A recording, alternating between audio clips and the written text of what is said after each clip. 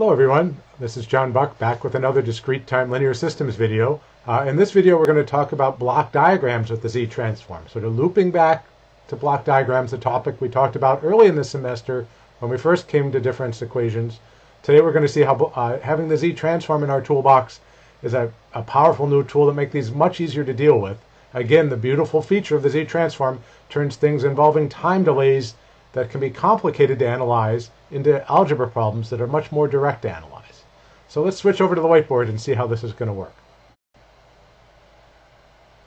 Okay, so for block diagrams, remember thinking back, there were three pieces. We said any difference equation, any linear constant coefficient difference equation.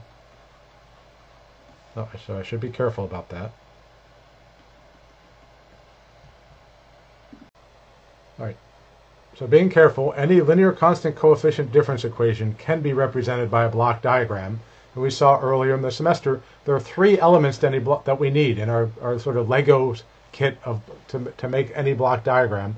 Pause the video for a minute and go think for yourself, what were those three elements, if you can remind yourself a review, and then we'll see how they show up in the Z-transform. So the first one was scaling by a constant. To have those constant coefficients, we need to be able to scale something by a constant. So this block says that if I put x of n into it, the output is just a times x of n. The other, what was the next one was adding, an adder, where I can add two signals. Right, so I represent those by a little circle with a plus sign in it. If I have x1 and x2 are the inputs, then y1, y of n, the output of that system, of that block, will be the sum of the two. And the third one was a delay. Right, so for the delay unit, we put x of n into the block, and what came out the other side was the same signal delayed by one sample. What we're going to do today is a little different, though. We're going to change that for recognizing the Z-transform property. If I take the Z-transform and each of these blocks, the first two don't really change, that I get the same thing for each. But for the delay, it is a little different. So let me write in the Z-transform for each. So for the first two, that's pretty direct, right? I just take the Z-transform of both sides, and it's linear, so it's still a times x of z, should be x of z up here, not x of x.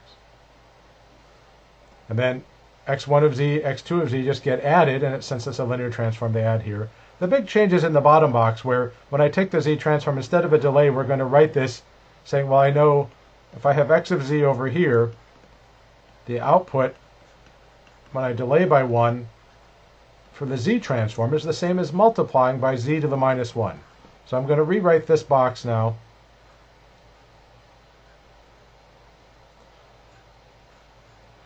As z to the minus 1. So in the block diagrams for Z-transforms, we'll use this z to the minus 1 to remind us that's a delay, since that's the Z-transform property. So those are the block diagrams we'll make for Z-transforms. Basically the same idea, just replacing that delay box with a d with a z to the minus 1. Let's see how that works, and makes our life easier solving for a block diagram to find the output. So let's go to the next page. I have an example ready. So suppose we want to find h of z for the causal system below. So we have this system where we feed x of n on the left side. We've got some feedback here with adders, scaled by minus a quarter and an eighth. Some feed forward, just scaled by 1 or 2, and then the output.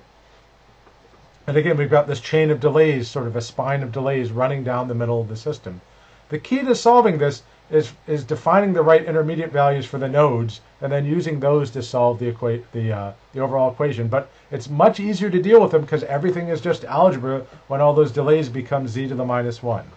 So for the node, the main node that's important for this example is I'm going to label this middle node w of z, with a capital W of z. My input is x of z. My output is y of z. Remember, in trying to find h of z, we're trying to get y divided by x, right? We're trying to get y of z over x of z for the system function. And so if this node is w of z, we know that what comes out here is z to the minus 1 w of z, right? It's just been delayed by one sample.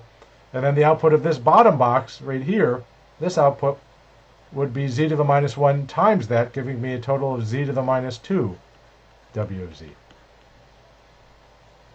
right? So now I can just follow these nodes through to see how to get things written in terms of other pieces. So if this node here is z to the minus 1 wz, this box scales it by 2, and I have 2z to the minus 1 wz. And then over here I have this node here would be minus 1 quarter z to the minus 1 w of z. And this node down here would be 1/8 z to the minus 2 w of z, right? Because it takes its input, which is z to the minus 2 w of z, and scales it by 1/8. So this branch here. And so what I have coming up this side is the sum of those two, which is minus 1 quarter z to the minus 1 w of z plus 1/8 z to the minus 2 w of z. And so now, looking at this, I've filled in all the inputs to these adders and these adders. So I can sort of make two equations. Maybe I'll see if I can fit them down here in the bottom right so we can still see the diagram at the same time. Right? We can say this output, y of z, is the output of an adder up here. And if I sort of use my highlighter, this y of z is the output of this adder that has two inputs, one of which is w of z, and the other is 2z to the minus 1 w of z. Right, so y of z is the sum, and this of w of z plus 2z to the minus 1 w of z. And this is where that intermediate variable becomes important, right? That we've now got a way to write y of n in terms of this intermediate variable w of z. And you say, well, how am I going to find w of z? Well, that's the other adder right here, right? The output of this adder is what we labeled w of z going through, and it's the sum of this branch and this branch. So this branch is x of z, and this branch is this big complicated expression over here. So I can write w of z in terms of x of z plus things for itself. So I have minus 1 quarter z to the minus 1 w of z, and plus 1/8 z to the minus 2 w of z.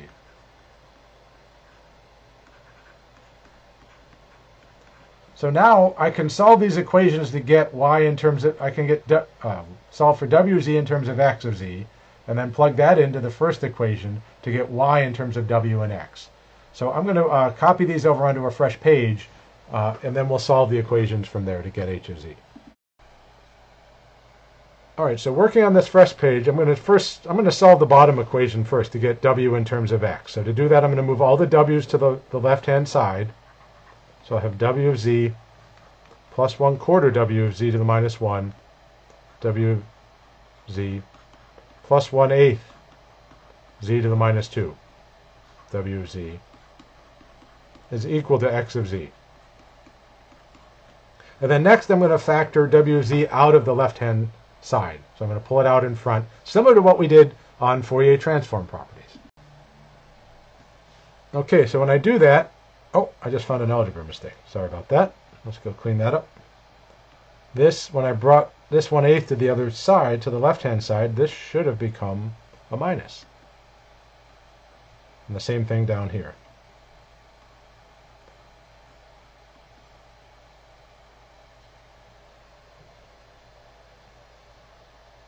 Right, so I have plus 1/4 minus 1/8 here. And so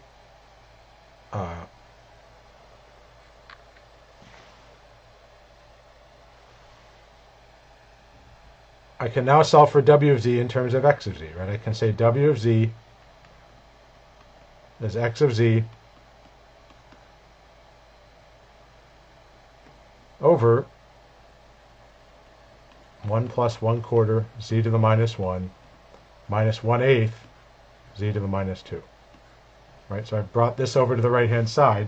So now I have w of z in terms of x of z, and I'm going to take this expression for w of z and put it in up into this first equation, though I'm going to factor the w of z out first. So let me rewrite that first equation now. I'm going to bring this equation down here and rewrite it. Okay, so I've rewritten it in this form, and now I can plug in for the w of z here. I'll substitute this equation into the bottom equation, and I'll get an x of z and then a fraction of the other 2. Right, so when I write the fraction like this, it gets, I get this down in the denominator underneath. This is my h of z. It's pretty clear to see by now. If I divide both sides by x of z, I'll get y over x, which is h of z. So let me make some room and then do that. Right, so this, if I divide both sides of this equation, this was y of z on the left-hand side still. So I divide both sides, I get the h of z I'm looking for, which is y of z over x of z. And that will be 1 plus 2z to the minus 1, 1 plus 1/4 z to the minus 1, minus 1/8 z to the minus 2. So I now have h of z. To find the region of convergence is again a place where I use properties. I go back to the previous page and I say, oh, I was looking for a causal system. Right here, causal. So that tells me the ROC is outside the largest finite pole. So to figure out what the region of convergence is, I now need to take this denominator and factor it to find the poles. So let me take a moment and do that offline, and I'll be right back with the factors. All right, so putting it in factored form, what I get, the denominator is 1 plus a half z to the minus 1 times the quantity 1 minus 1/4 z to the minus 1. And so looking at those, the left-hand one, this is a pole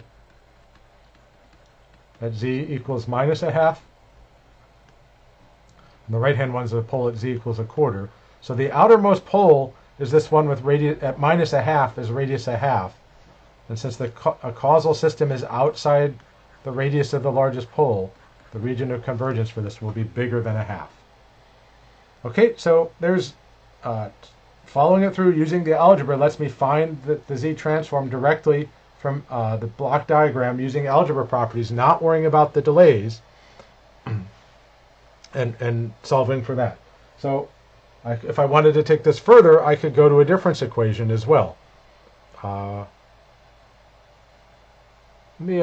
Yeah, sure, I'll do that here. So, because it's pretty straightforward. Let me pick that up on the clean page.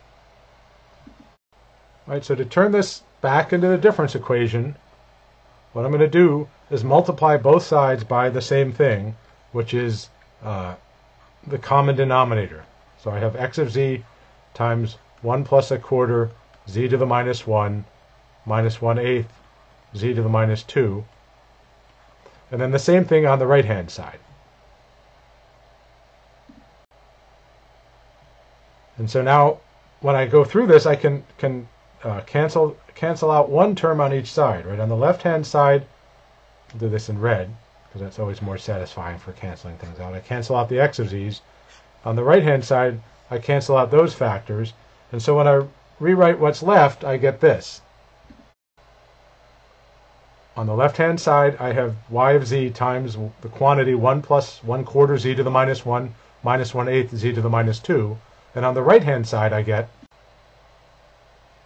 x of z times 1 plus 2z to the minus 1. And now the next step is I distribute that y of z through all the terms on the left-hand side and the x of z through all the terms on the right-hand side. And when I do that, I get this. I get y of z plus 1/4 z to the minus 1 y of z minus 1/8 z to the minus 2 y of z. And so, and on the right-hand side, I get x of z plus 2x of z minus 1 times x of z. Now I'm just about home free. I take the inverse z transform of each side term by term. So y of z becomes y of n. This becomes 1/4 z to the minus 1 y of z is just y of n delayed by 1. And then the last term similarly is 1/8 times y of n minus 2. And on the right-hand side, I get x of n plus 2x of n minus 1. So we can see that block diagram turns into this difference equation. If I back up, right, this block diagram that we started with here, move it so we can see the input clearly too. We found by working through z transforms, very directly just doing algebra step by step, has this difference equation describing it. So it makes it simpler without having to worry about how to manage all the delays and things. The z's just do that for you algebraically. All right, so that's all for this time. I'll see you in the next video.